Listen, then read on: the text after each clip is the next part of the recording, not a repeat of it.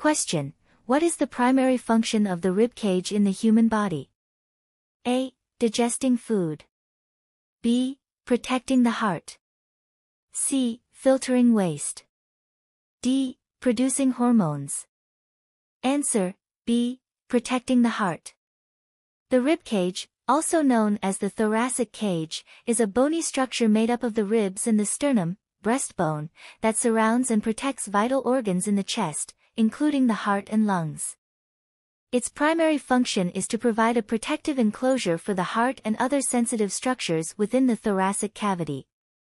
The heart is a critical organ responsible for pumping blood throughout the body, supplying oxygen and nutrients to various tissues and organs. Because of its crucial role, it needs protection from external forces and potential injuries.